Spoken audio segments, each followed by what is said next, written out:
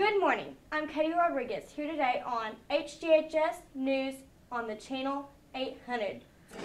We have some breaking news of a student's dog missing, so we're going to live report with Brandon Span.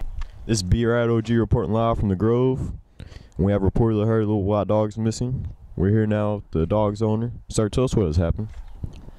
Well, I let him go potty one day. Part of the fence was missing. And then he was gone. Couldn't find him. Sad day. Huh. Tell us your side of the story. Well, man, we gotta find that little dog. He's so much fun to hang out with. We gotta find him. And if you spot this little white dog, please call 1-800-GSM. Back to you, Katie. Thank you for that report, Brandon. We have a lot going on in the upcoming weeks at Honey Grove High School. But first, on national note, Daylight Savings Time begins on Sunday, March 10th. Don't forget to spring your clocks forward. Luckily, you'll have time to catch up on the hours you lost. Because spring break is all next week, the One Act Play cast and crew will perform at the high school on March 17th at 3 p.m. to prepare for their district competition March 20th at PJC. This year's play is a Southern Gothic called A Rose for Emily, written by William Faulkner. The academic UIL team will travel to Blue Ridge for district competition on March 28th, hoping to qualify for mini regionals. March 28th also marks the end of the third 9 weeks, so everyone keep those grades up so you can stay eligible and earn all your course credits. We'll have a school holiday March 29th for Good Friday. Everyone enjoy your 3-day Easter weekend. Although April 1st is considered April Fool's Day, it is no joke that EOC testing will begin that day. The English 1 and 2 writing and reading tests will be given April 1st through the 4th. Finally, prom is upon us again. This year's junior-senior prom with a James Bond Skyfall theme will be held at April 6th at Heritage Hall in Paris, completely with a Royale Casino. That is all for our local news. Now, here are Vicki and Hunter to give us the weather report. Thank you, Katie. Let's take a look at our national weather first. Overall, everything looks relatively calm across the U.S. No major storms.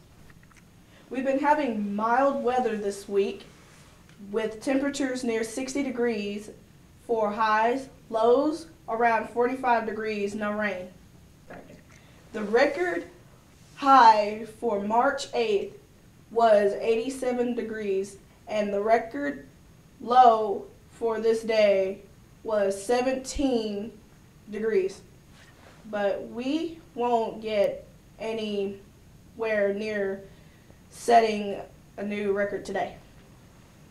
Now here's Hunter with your weekend forecast. Thank you, Vicki. It looks like we will continue to have mild weather through the weekend.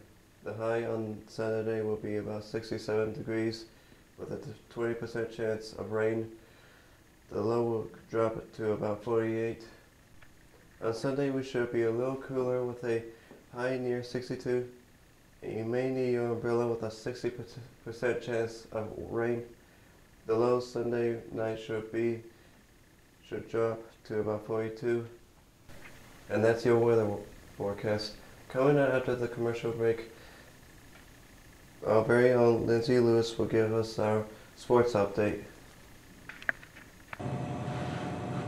Hey, wait, come here, wait, man. Gosh dang, here, let me help you.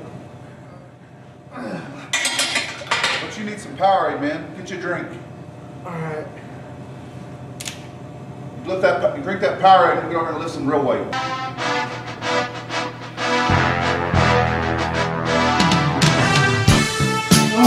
The complete sports drink, Powerade.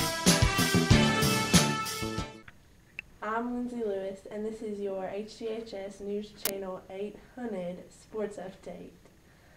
Today we are having the annual cheer tryouts after school in the gym. 2 new members and 1 mascot will be selected for the Fall 2013 squad. We could even possibly have a male mascot wearing the Warrior headdress for the first time in 5 years. Good luck to everyone involved. Tomorrow, March 9th, 3 members of the powerlifting team will be competing at regionals in Ponder. Seniors Javier Harmilio and Ahmed Jabai will be competing in their class, hoping to qualify for state. And sophomore Jonathan Clark will be competing in the super heavyweight class. We wish them well. The softball and baseball teams are in full force. Both teams have recently competed in tournaments as well as some regular games, and track is also underway. Let's go live in the field now with Brandon Spann, who is one of our athletes who is trying to juggle both track and baseball. We are here live with Collins Bones Jones.